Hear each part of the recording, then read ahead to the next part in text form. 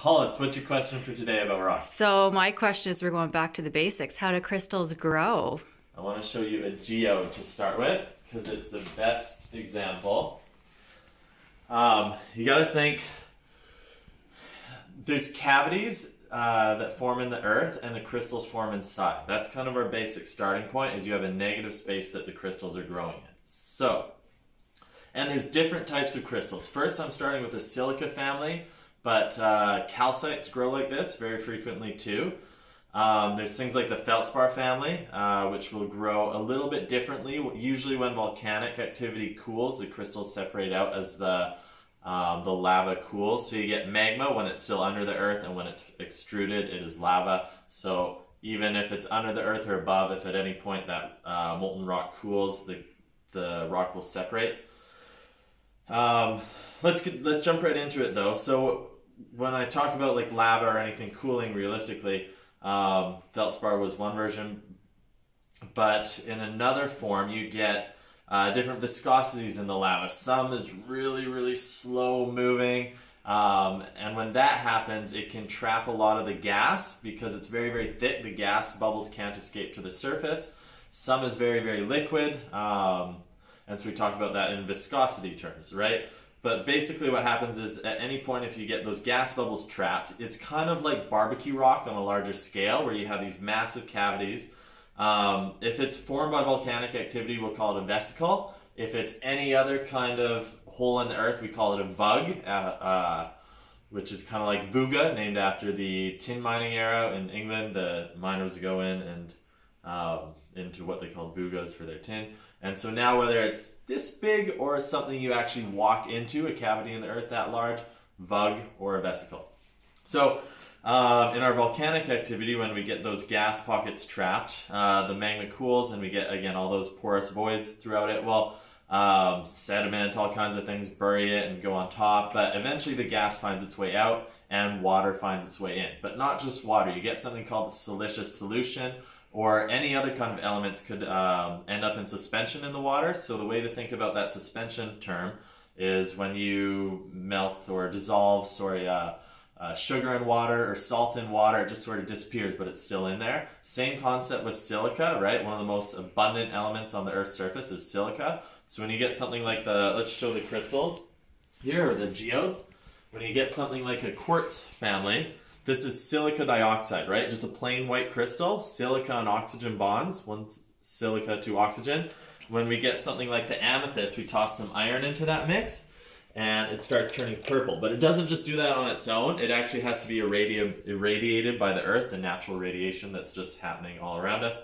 Same with smoky quartz, which is black. You get aluminum tossed into that silica dioxide mix.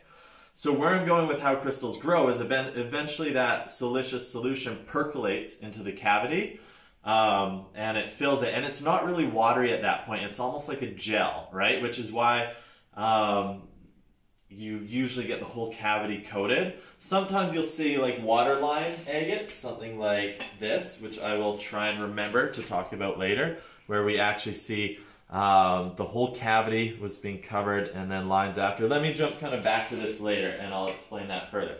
So anyway, you got to imagine a gas bubble is usually round, nodular. So when I just grab this agate, actually I'm going to jump back to it right now. These agate slices are out of a round ball, something that would have basically been the cast of a gas bubble cavity. Same with these geodes, same with all these. We're going over here, Hollis.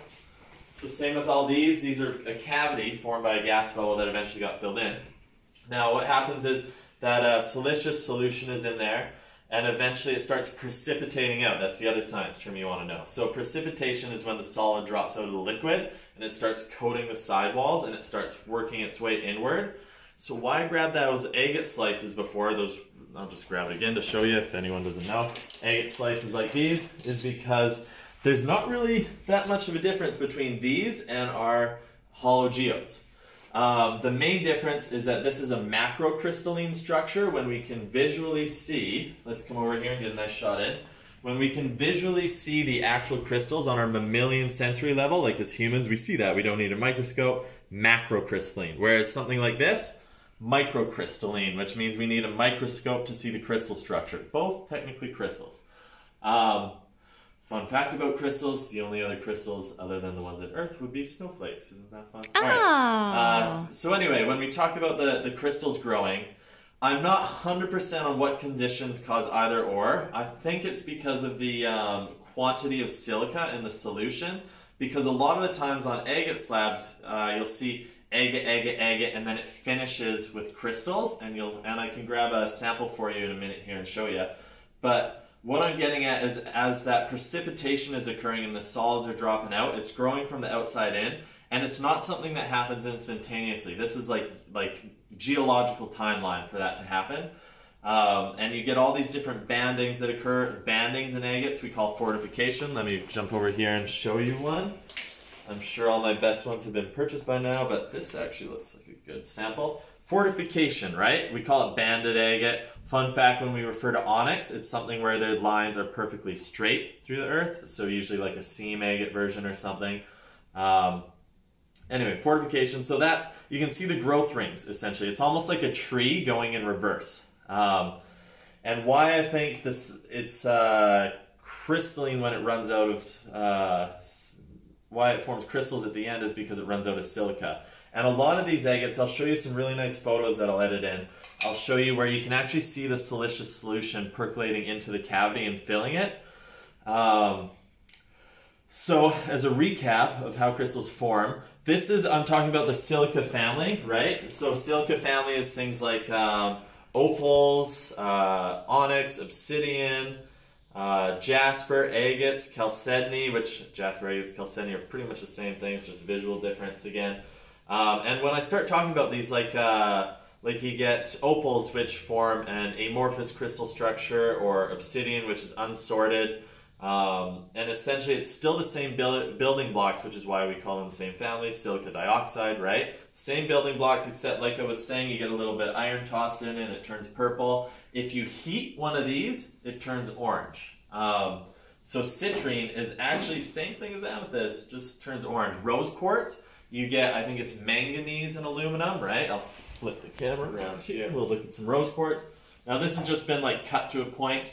Rose quartz, there is a version with actual crystal structure, but it is incredibly rare. Most of what you'll see is just blocks. Gem grade versus low grade.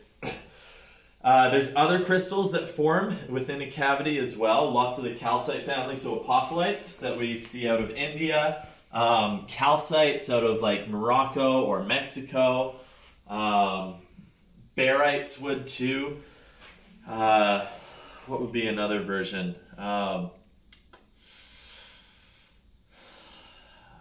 There's so many, but I know calcite family, but most are essentially forming that way, where there's a cavity for them to grow within, and eventually it'll either fill the whole cavity completely or leave us with a pocket, right? Which when we're mining, we say we found a crystal pocket, which is basically like a giant geode in the earth. And then, like I said, the other ones, like the feldspar family, which would be like sunstones, for example, if you go dig these in Oregon, I'm seeing the polished ones right here. So if you know sunstones, they're like little chips, and what's happened is the lava flows, and to give you a better example of this, lava flowed, and immediately as it was cooling, these crystal chips solidified out, and they were scattered randomly throughout that lava flow, and eventually the earth eroded away all the host rock, the basalt lava, and the feldspar, which was a harder stone, resisted the weathering, and so it just all ended up in the sand. So you walk around in the desert and just pluck them out of the sand because they're the only thing that resisted that weather. Did that answer your question?